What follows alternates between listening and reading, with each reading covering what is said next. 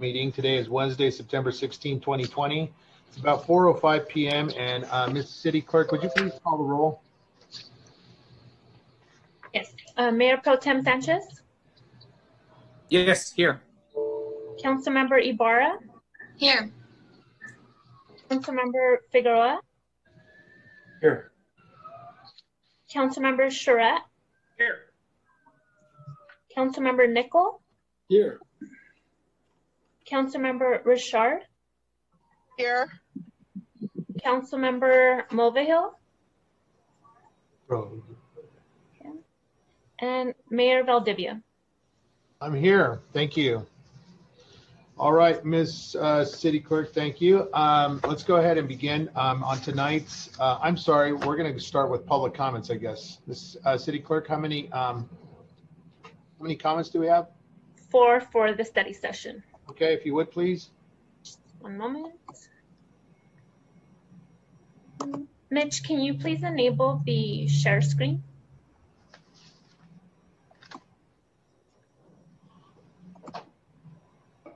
Chair, it's enabled. Thank you.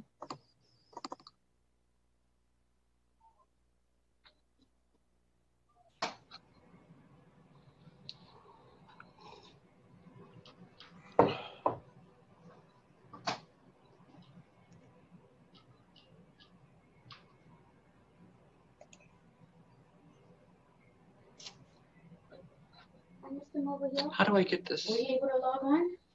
Not yet. Ms. City Clerk, would you please roll the tape on our public comments? I'm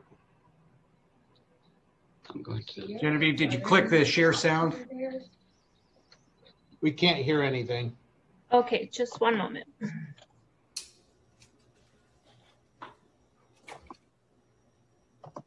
Not sure.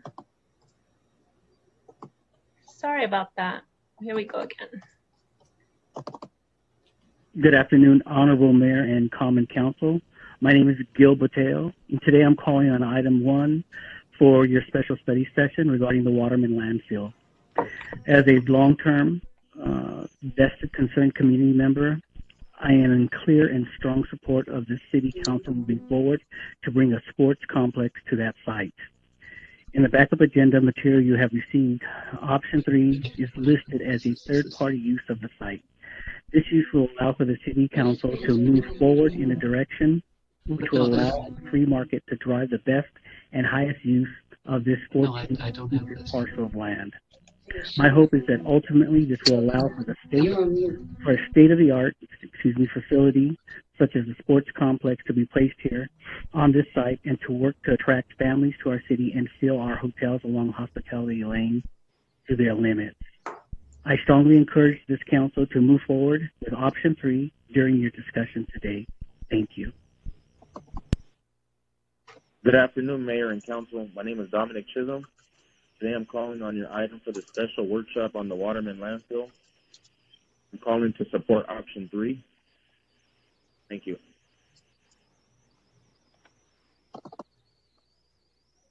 Good afternoon, Mayor and Council.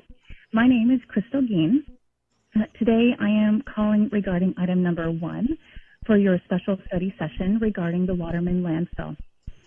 Now, as a parent and a vested community member, I am in clear and strong support of the City Council moving forward to bring a sports complex to this site. In the backup agenda materials that you have received, option number 3 is listed as a third-party use of the site.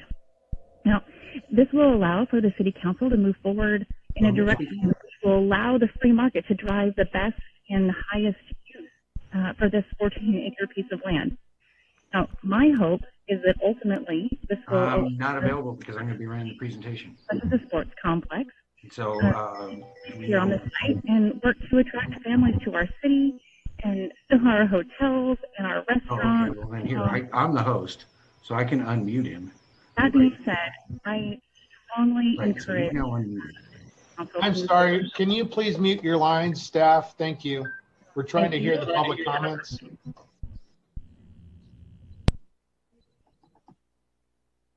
Good afternoon, Mayor and Council. I choose to remain anonymous.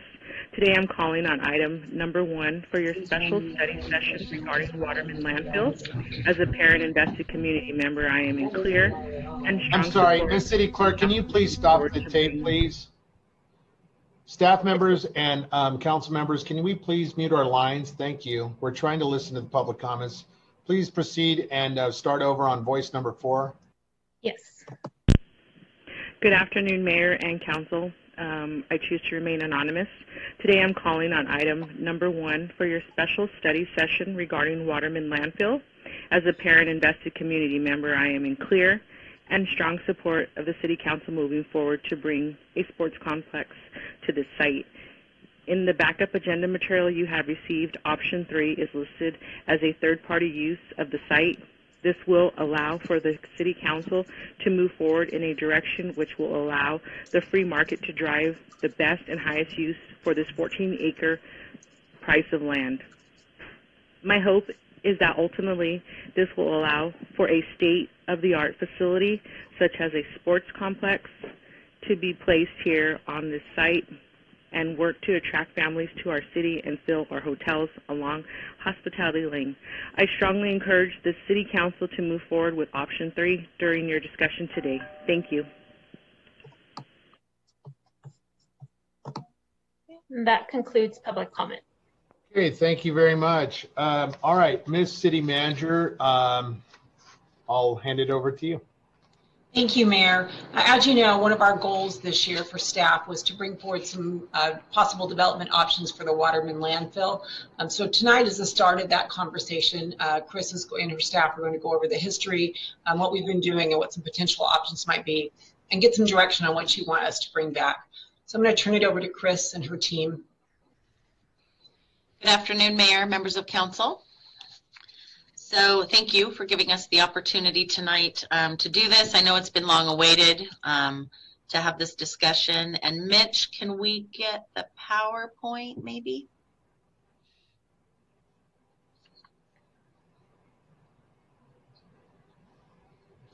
Thank you, sir. So I also have with me tonight, in terms of staff, Tim O'Neill, who's been very involved with all things landfill. He's our environmental project specialist, so he's kind of hanging in the background, and we'll pull him up if we need him. And then Alex Kishta, our city engineer, is also here, who's also had involvement. So between the 3 of us, we're hoping we can get you through this, answer any questions, and get to talk about the good future of this site. So next slide, Mitch. So just very quickly, we're just going to hit on some of the history of the landfill. That kind of helps explain how we landed in the regulatory spot that we're in. We'll talk about the current status of our project that you guys are aware of, and then we'll talk about those foundational options that will work towards getting us towards possible development on the site. Next slide, Mitch. And next slide. So the landfill, as you know, Waterman landfill is located at Vanderbilt Way and Carnegie. It's just east of Waterman. It's a 19-acre site. It's in close proximity to the Santa Ana riverbed, which is an important piece for later. It's also adjacent to an older county site. I think it used to be called the Backland landfill, is what we found as we looked in the history. The site itself was a private property when the city was using it. The city actually leased the site from Tri-City Airport for the landfill operation. Next slide. The city was the operator there from 1950 to 1960. We accepted non-hazardous solid waste, all kinds, the commercial, construction, demo, industrial, and ag wastes. The city discontinued operation of the landfill in 1961. At that point, the ownership of the landfill was still under Tri-City, so it was still a privately owned lot, or lots. Sometime between 1961 and the 1980s, the property ownership was transferred, though, to Rancon. So if we go to the next slide. So for that time period, the city really didn't have much to do with the landfill beyond being done with operating it. 1988 is when we kind of had the first hint in the history of some of the regulatory pieces coming on board. Due to the proximity of the landfill to the Santa Ana riverbed, the Regional Water Quality Control Board required that a state waste assessment test be conducted. This test was required that groundwater testing be done to make sure that there wasn't any movement of toxins or things into the riverbed. And based on the results of that test, the Regional Water Quality Control Board determined that water quality, groundwater quality testing would need to be ongoing. So from 1988 to 1995, RANCON actually continued performing those groundwater tests. It wasn't until 1995 that the city actually received a notice, not from RANCON, but from the State Water Board notifying us that the responsibility and liability for the mitigation of the any issues at the landfill site was not on the property owner, but rather on the operator of the landfill that put the trash in there. So at this point, RANCON obviously was no longer willing to bear the responsibility of the property, and so the city took over the responsibility even though the property ownership remained with RANCON. Next slide, Mitch. So in 2003, the city received a notice from the County Public Health Department related to compliance with the landfill, not for water quality, but for gas emissions. And as you all know, as landfill waste deteriorates, it creates methane gas. So we had probes that were installed at that time. And then a few years later, we were able to complete the construction of a gas extraction system to bring the landfill into compliance. The city has maintained and monitored that system since that time. The city remained in compliance for quite a while, and we actually ended up purchasing the property in 2015 from RANCON. So our regulatory framework, we really have four regulatory agencies that we deal with in relationship to the landfill. Obviously, the State Water Board and Regional Water Quality Control Board is, excuse me, is in charge of or enforces the water quality and making sure that there's no migration issues from the site. CalRecycle actually establishes the requirements for landfill closures, and then they actually lean on the local agency, the county, the local enforcement agency, to inspect and do any reporting for any problems here on site. They report back to CalRecycle. So in addition to water and in addition to all of the rules we have to follow in terms of making sure the landfill is closed properly, we also have a QMD in the mix, as you can guess, related to how we operate and maintain that gas extraction system and its potential impacts on air quality. Next slide. So the current status out at the landfill, like I mentioned, from 2006 to 2017, the site remained in compliance, both with the gas extraction and monitoring, as well as the groundwater sampling that we were doing. In 2017, we received notice that one of our perimeter gas probes had received a gas level hit that had exceeded the allowable threshold, which is the lower explosive limit you see there of 5%. And while we have not been issued any fines, the city did go through the process with council to establish a remediation plan to get us back into compliance. We are currently in phase 3 of that plan, which is expanding our gas extraction system. And at this point, are hoping that we have that wrapped up here in the next couple of months to find out if we can bring that back into compliance or if we're going to need to move forward with something else. And just kind of as a note and something that was requested, in terms of the costs at the landfill that we've spent thus far, we were able to pull back to 2011. We took a look at what we have spent in terms of the operation and maintenance piece at the landfill. And that total is just shy of $1.9 million. It's $1.886 million. In addition to that, the capital improvements that we've done at the landfill, including the probes that were put in 2003, the initial gas extraction monitoring system, and then also the cost of completing phase 3 that we're doing now, that's going to total approximately $1.6 million. So while there is much history and many more costs prior to the 2011 timeframe that we were able to grab out of our current financial system, that gives you some idea of kind of in the last decade what we've put into the landfill. The city continues to keep the relationship strong with the regulatory agencies. Our consultant Tetra Tech, who is doing our phase 3 as well as our monitoring, also continues to make sure that we're bridging the communication well with them. We're staying up on our labs, our monthly and quarterly reports, and continue to make a good faith effort on that remediation. So next slide. Chris, excuse me, before you go on, can you kind of give us a best case and worst case scenario of going forward, what the cost might be depending on the outcome of the monitoring? Sure, let me.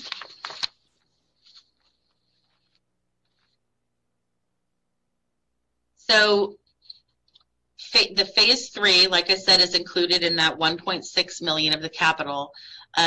If phase 3 is successful, and what phase 3 is doing, and actually it might be on the next slide a little bit. There we go.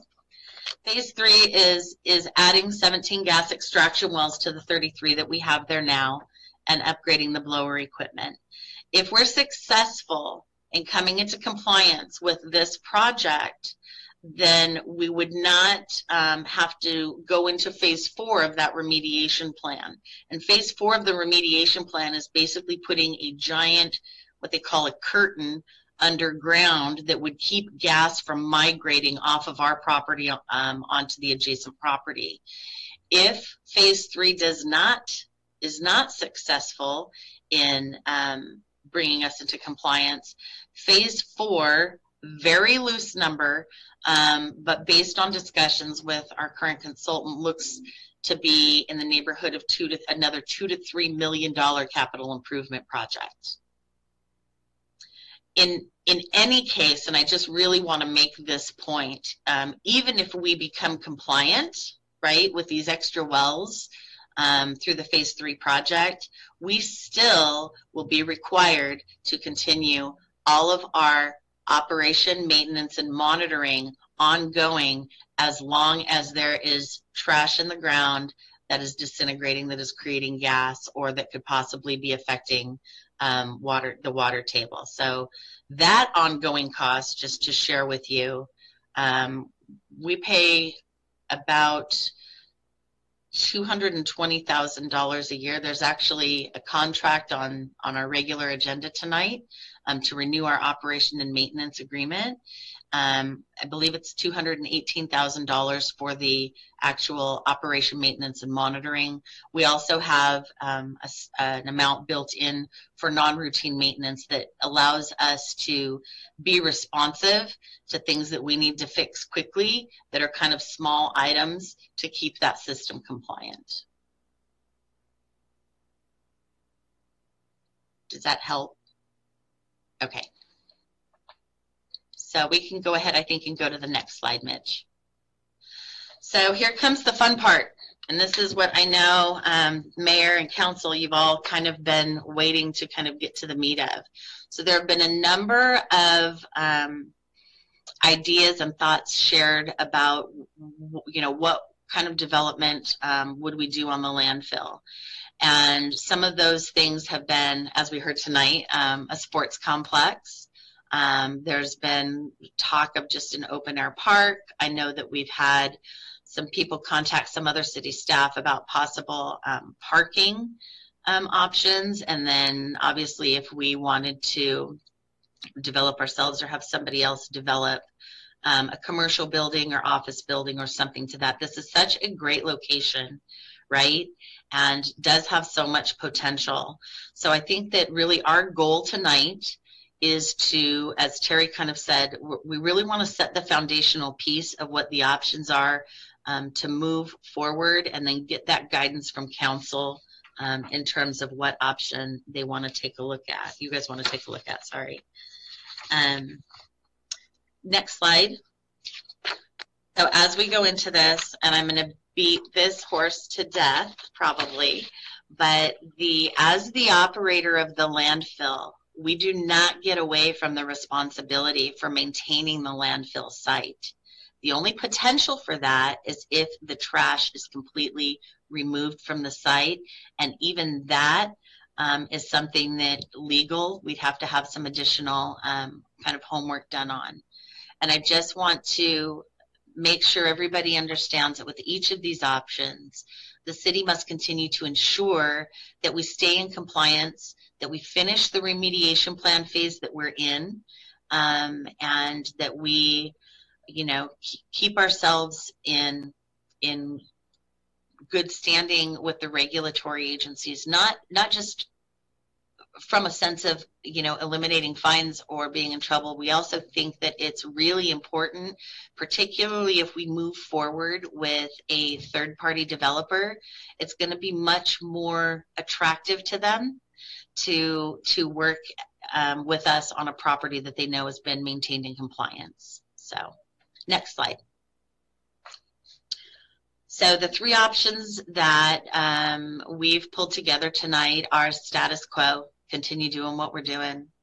The second is we want to talk about what it might mean if the city decided to, that we wanted to retain use of the site for ourselves.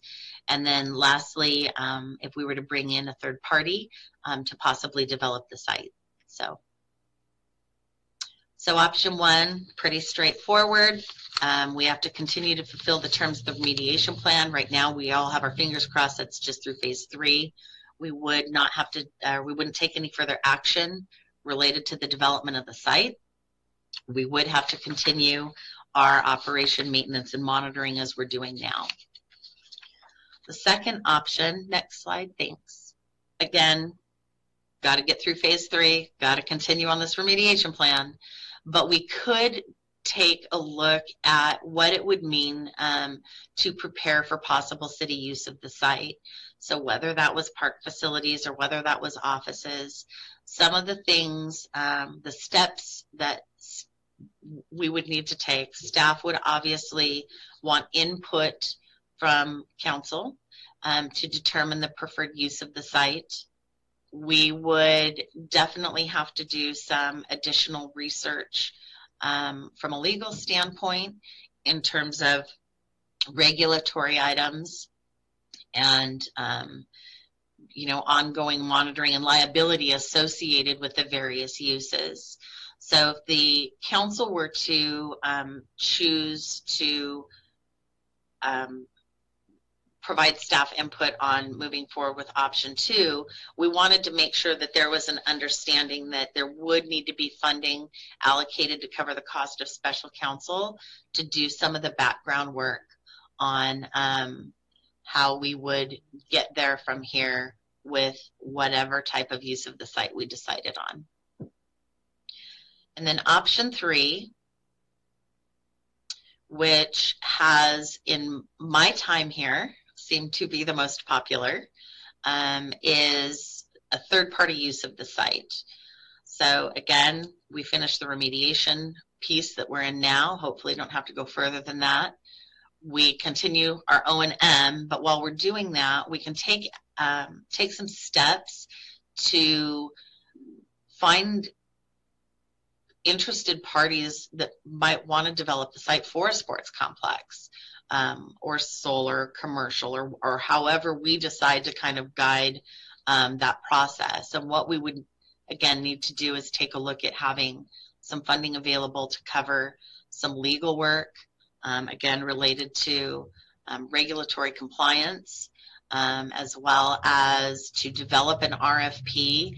And we think that it can be done in a way that can maybe really offset or reduce liability for the city, right? It could kind of be a shared liability going in, depending on how we kind of format that RFP process and document. We would obviously have to engage with our regulatory agencies, and based on just kind of some quick research that we've done, the regulatory piece to get to development can take a couple years. So I just, want to make sure that there's kind of an expectation, and maybe more than a couple, depending on what we're looking at. We would need to have some toxicity experts probably take a look at some things. And then there's also some homework that would need to be done in terms of the rates and charges that have paid for the landfill so far, and determining to the extent to which the city funds set aside for the purpose of remediation might be able to be used to attract development of that site. Of course, we'll need staff to do some additional work, and if this is the pleasure of the council to go with this option, we would go through these steps and obviously bring back an RFP document for council review to make sure that it's designed in a manner that the council is good with, and that it would bring about the type of development that the mayor and city council would be looking for. So a lot of information. I know that Albert Maldonado, I believe, is here from BB&K as well to help if there's any legal questions. I know that was quick. I hope it gave you an overview. Thank you very much, Chris. We appreciate the staff report. I want to first off say thank you very much to staff. I know this has been really an opportunity for us as a city to optimize the best use of this land. And my position has always been, as former councilman for that area, that we need to really gather consensus from the city council as to what steps to move forward. As I've cross-pollinated with various businesses and restaurants and the eateries and hotels along Hospitality Lane, as I've kind of thrown pasta on the wall to see if it sticks, there's a lot of individuals that have said over and over repeatedly that the sports complex might be a good opportunity for us. In December of 2019, Councilman Figueroa, and I'll turn it over to the councilman because that's out of respect to his ward. I'll let him share his insight on the sportsplex that we viewed in San Jose. And we met with the individuals there, and it was a really neat and awesome opportunity to see how a city and a private developer move forward on what they called the Silver Creek Sportsplex. If we adapt this here for our use along Hospitality Lane, just imagine and think of the opportunities that we can now backfill our hotels, the restaurants are full, and we can really move this city forward in a positive direction. I think I'll hand it over now to Councilman Figueroa. Councilman, are you there, sir? Yes, Mayor, I'm here. Yeah, if you could just share your insight on what you saw at the Silver Creek Sportsplex, and I'll turn it over to you. Certainly, yeah. One thing's for sure, one thing's certain is that option one is definitely not an option. Status quo. We need to actually be visionaries here and think of something that would be complementary to that area. And something like a sportsplex would be greatly beneficial to that area. Eventually, we're going to get past COVID and the situation that we're currently in. And this would have the bring the opportunity to bring people in from out of our area, from out of state, to bring in and to fill in our hotels, our restaurants. What we were able to tour in with the Silver Creek Sportsplex was different leagues that come in from out of state and staying at their hotels, using their restaurants. And what it is, and in fact, they couldn't even keep up with the demand. That's how many leagues are coming in to utilize their sportsplex. So this is really a great opportunity for San Bernardino if we decide to move in that direction, which I hope we truly do. If you look at that area as well, there seems to be a theme growing with the kind of the sports theme. You have the recently opened the American Ninja Warrior training location there. There's a volleyball complex. There's also, I think, 3 gyms that just recently opened up in that area. So there seems to be a growing theme along Hospitality Lane.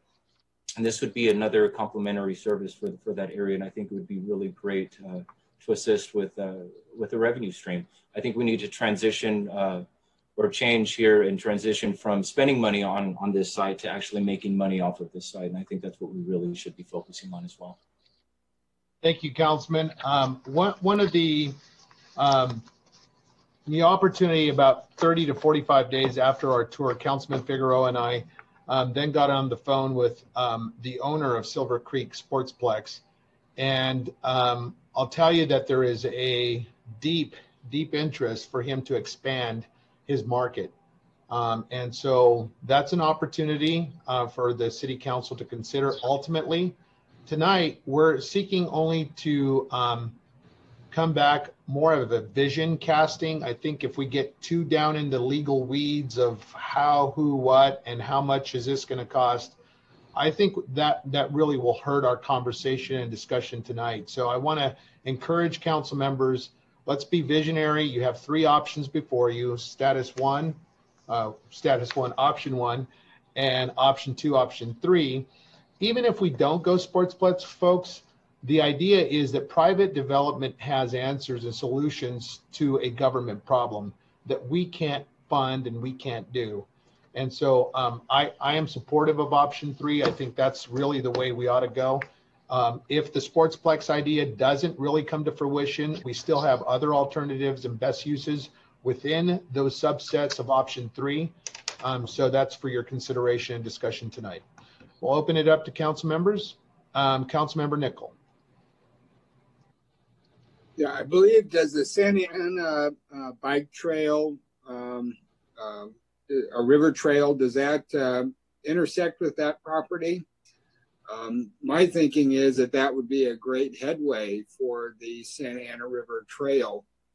And I support the idea of a sports complex. The other idea is, I know we have the Blast Soccer Complex on the north end, and there have been discussions in the past of whether that soccer complex is really of highest and best use given the development potential in that area, and whether it might be possible maybe to do a swap where we could move that complex down to this area. So I'm all in favor of those types of options. I'd like to look at how we may be able to couple it with some of the other development opportunities we have in the city, and making highest and best use of other locations that we have in the city. But I support option 3. I think we do need to get out of the business of subsidizing the ongoing cost of mitigating this site and find a way we can generate revenue and recover those costs in a more responsible way for the taxpayers. Thank you, sir. Yes, and the Santa Ana River Trail does run parallel to this site. Councilman Mulvihill, sir, go ahead. Yeah, now where is the Silver Creek Sports Complex? San Jose. San Jose. Now, I guess I've got a question. If we build something on it, what do we do about remediation? I mean, if we're building something on top of this, do we have to do something with the underground? I mean, I guess whoever the technical guy is here. Councilmember, that's why we would have to come back to you with those things. Depending on the direction that you give us, those are all details that would have to be uncovered and brought back to you before anything can happen. And so the devil's in the details in terms of the kind of activity that's there. I suppose if you put in another warehouse, you would be sealing the top of it up, and on the other hand, a park or a recreation facility would not be completely covered. So I guess those are the kinds of questions. But, again, I was here when the San Manuel Stadium was built, and there was all kinds of positive things, positive developments that are going to take place around it and so forth. So if we're talking about sports complexes, go slowly with that, because all of a sudden you'd be surprised people coming out of the woodwork thinking that it's going to generate all kinds of activity around it. And of course, our San Manuel Stadium over the last, I guess, 30 years has done virtually nothing in terms of generating activity around it. So anyway, so again, go slower when you thinking about what the alternatives are. Thank you. Thank you, Councilman. The interesting thing about the San Jose Silver Creek Sportsplex, if I have my numbers correctly, it was something like they have 11,000 paid subscriptions that utilize their facility, over 175 leagues that have signed up. It's just a indoor sportsplex. They have 4 arenas. It's just awesome what they're doing. And kids and families and buses are coming in to use the facility from out of state, as Councilman Figueroa had said. Plus, I think this is really the wave of the future. I'm hearing the hubbub with other cities. Remember that we're competing against other cities. And so this would be a great opportunity. Councilman, so that Silver Creek, excuse me, that Silver Creek Sports Complex is an enclosed facility? It is, yep. Okay. It's in an old Samsung TV distribution warehouse. And the entire lot is apparently Samsung, for whatever reasons, departed San Jose in 2004, 2006. And ultimately, this private developer said, well, I'm going to build me a sportsplex. And he has built it, and it's doing phenomenal. And it's really booming. Councilman Charette. Thank you. I think basically, again, tonight, we're really just kind of deciding on the 3 options and giving staff a direction to go. And I certainly think option 3 is definitely the direction we should be moving. I don't know if I like the word go slow, because that's what government does best, is go slow. And yet, on the other hand, I don't want to jump too quick and decide on a sports complex if we haven't explored other potential options for that particular area. I think a sports complex sounds great.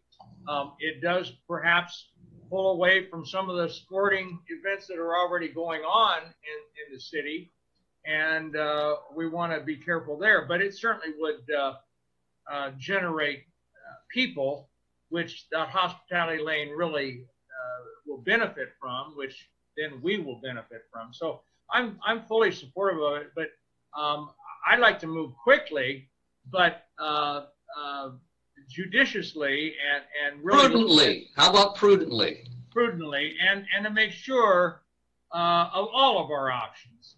And anyway, I think option 3 is absolutely a no-brainer, and I think that's the direction I would support. But there's a lot more, as Jim says, devil in the details, and a lot of details and options to come back as we go forward. And I don't want to put on blinders to one idea is all. I want to be very out of the box and thinking out of the box. And because we've seen one complex in San Jose that's doing well, that's great and good. But let's just really be innovative and visionaries and think outside of the box as we go forward. Very good. Thank you, Councilman. Councilman Figueroa, sir, go ahead. Quick question to Ms. Jensen regarding how fast this is going to move along. As far as phase 3, how soon will we actually have some information regarding phase 3 of the site?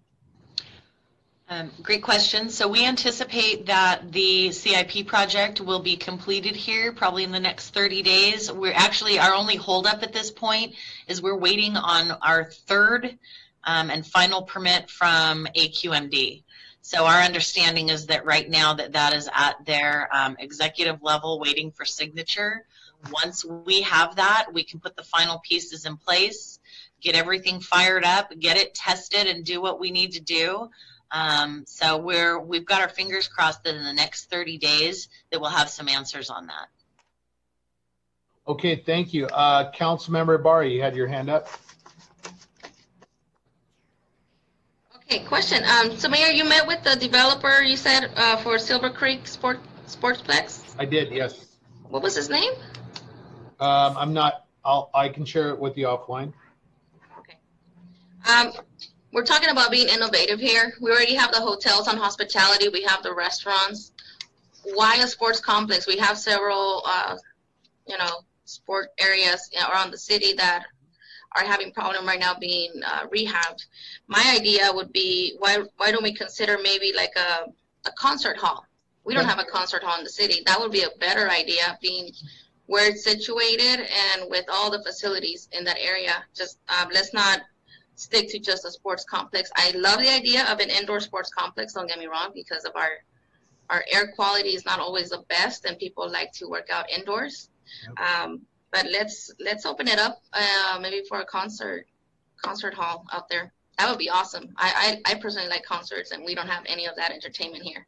Cool. Thank you for that, Councilmember Barra. Any other council members? I'm in support of option 3 and I echo Councilmember Ibarra's comments that we should leave our options open. We shouldn't be fixated on the sports complex. If we have a better opportunity with someone else who wants to do business with our city and bring something in that's innovative and that's self-sustaining, let's go ahead and pursue that option, or at least consider it. Do we need a motion for option 3? Yeah, and I think Councilman Figueroa, you had your hand up on that. I didn't have my hand. I'll just go ahead and make the motion for option 3, please. Motion I'll for second approval, that. with a second by Councilman Nickel. And Ms. City Clerk, let's go ahead and call the roll on option 3, please. Mayor Pro Tem Sanchez, Yes. Councilmember Ibarra, Councilmember Figueroa, Yes. Councilmember Charette, Yes. Councilmember Nickel, Yes.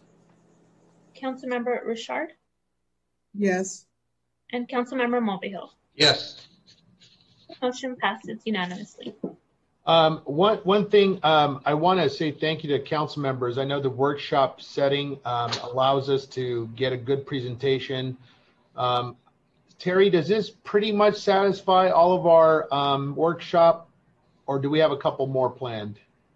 We did have a couple more planned, but I think Rob can take a look at those and see what's better as a workshop or better as a council item. I believe we had one on manufactured homes and one on P-bids. Okay, perfect.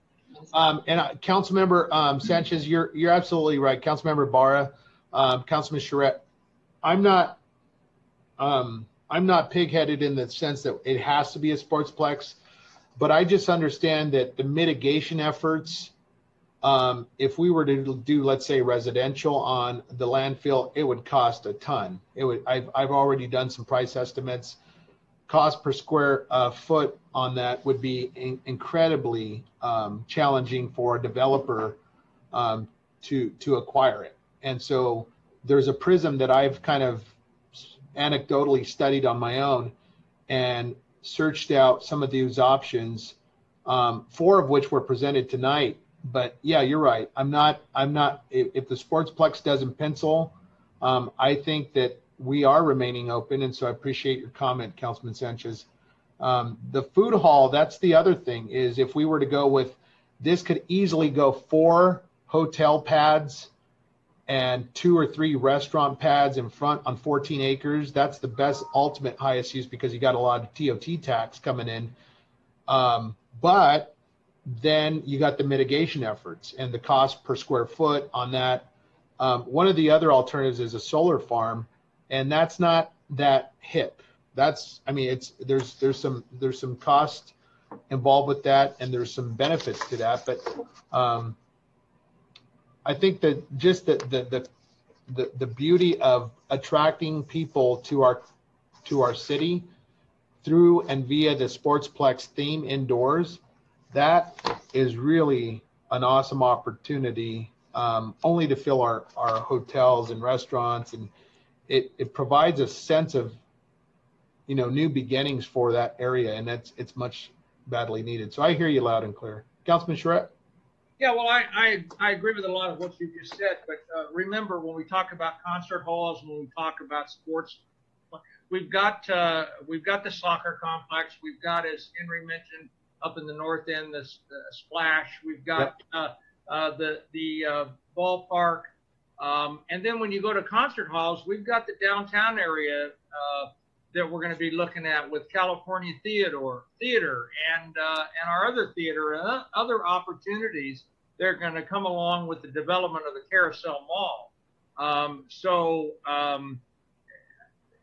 We might be able to bring people into other areas that will stay. So maybe hotels are the best bet. But I'm just simply saying we've got to be very open to it and not be locked into one idea because it looks good or works somewhere else, but really innovative and factor in all the other areas of the city. Remember, we're 62 square miles and we can't do everything on Hospitality Lane.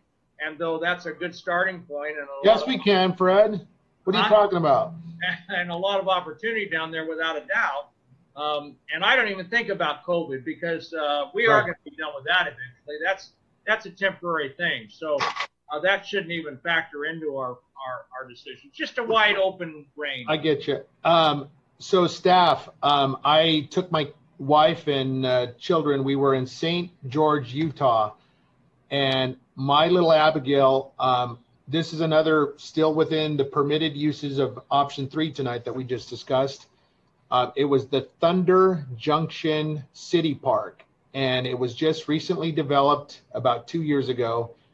And I literally had to come back again 4 days later because my little Abigail wanted to stop at Thunder Junction Park. It's a water park. It's a splash park. It's really cool. It's all city of St. George, but it is really an awesome open play space area. I was amazed at what the city of St. George did, and St. George, Utah. So anyway, council members, we appreciate you and thank you for joining us tonight, and to our public, thank you for your public comments.